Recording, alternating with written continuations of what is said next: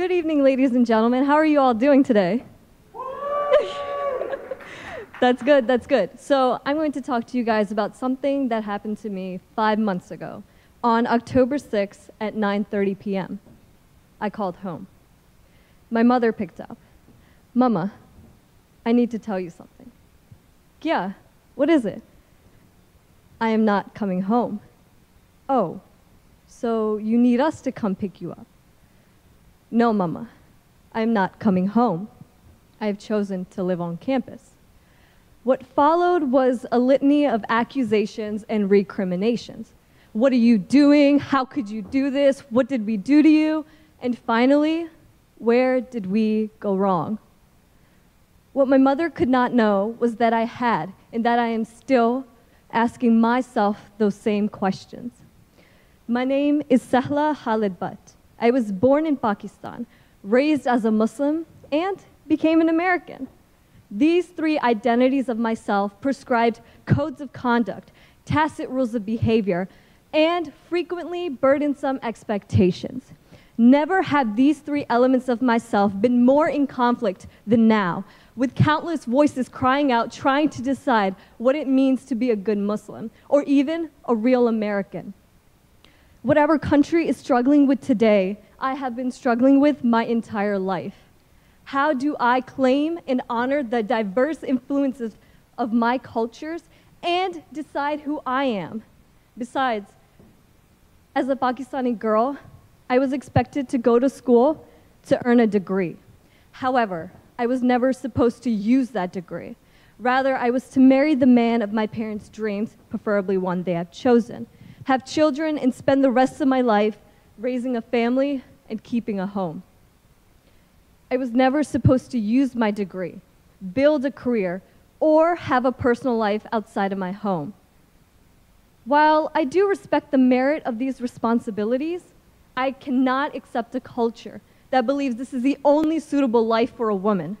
Besides, these limitations, they do not have their roots in Islam. In Islam, women have the right to marry a spouse of their choice, so as long as he is a just and righteous man who upholds his religious obligations. Ironically enough, Pakistan itself was built on religious freedom, that freedom to practice religion without persecution from any other groups. Nowadays, many parts of the country uses Islam as a way to justify their own heinous acts. Unfortunately, Pakistan is not the only country to do so. Again, I cannot accept a culture that manipulates the idea of Islam for their own oppression on women. Is there a way for me to claim my Pakistani heritage while refusing to accept their lifestyle for women? Of course, I am by birth a Pakistani, but I am by choice an American. And yet, America has expectations of me as well. Of course, I have the freedom of religion, right? But don't look too Muslim. Of course, I have the freedom to worship. But do you have to pray right now? And of course, America is a melting pot, but they just aren't like us. And I have often felt like the they and not like the us. Is there a way for me to claim my American life while silencing those who believe I may cause another 9/11? The constant in both the Pakistani and the American culture was the practice of Islam. However, that did not come easy either. Like in all religions, there are differences among believers. On one hand, I had my family who told me how to dress, how to act, and how to speak. On the other hand, I had people who asked me, why do you oppress yourself? Take that hijab off. Show the world how beautiful you really are. In short, I had Muslim brothers and sisters who told me that I was either not properly covered or I was too devout. Is there a way for me to show my commitment to Islam that does not garner indignation from other Muslims? How could I possibly fulfill the expectations of each of these three elements in my life and be who I wanted to be? The weeks leading up to that phone call to my mother, I struggled with the reality. I wrestled with the reality that I was not enough. Not enough of a Pakistani, not enough an American, not enough of a Muslim. as I confronted my shortcomings, as I tried and tried again to fulfill those same expectations, I was convinced that I was not enough. But then, I began to hear those around me. They expect me to publish. They expect me to have a 4.0. They expect me to solve their problems. They expect me to pay my own tuition. They expect, and they expect, and they expect. Rarely did these conversations begin with, hey, do you know what I want? Rarely was anyone being asked, what do you want to do with your passion, your gift, or your faith? Rarely was anyone saying anything that meant, hey, I know what your expectations of me are, and I just don't want to meet them. In my case, no one ever asked me, Sehlah, what do you want as a Pakistani, as a Muslim, as an American? And how will you use your own expectations to form your wider world, your own career, and most importantly, yourself? I understand we all have and we all meet expectations others have of us, some reluctantly and others joyfully.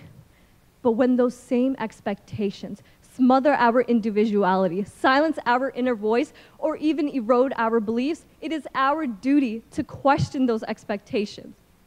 And when I did, I didn't know who I was anymore. I didn't know what I expected of myself, and I didn't know what to do. So I gave it some thought, actually a lot of thought. And I realized that I expected myself to take back control of my life. And I expected myself to make decisions for and by myself.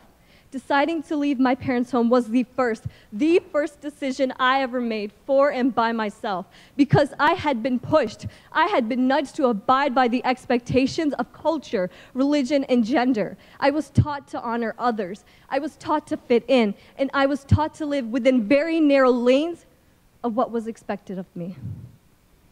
So I knew right then and there, I had to free myself from the environment that had trapped me mentally and emotionally from being who I wanted to be. But I did not do it alone. I had a lot of help from friends who supported me in this decision, and I thank them for that. As for my parents, well, let's just say they're having a hard time adjusting to my decision. But I know by the will of God, they will come around. As I end my speech, I want to say a few things. It is time as human beings we learn to choose and make choices for ourselves, to thoughtfully choose through the expectations we wish to follow. And if you have never done so, it will feel like you don't know who you are. You will be so insecure about yourself. You will feel like a failure. I did. And yes, it does take a while to revive from all this. But what I learned was that I am strong enough, I am capable enough, I am resilient enough to get through this hardship today and forever. And I expect you will too. Thank you.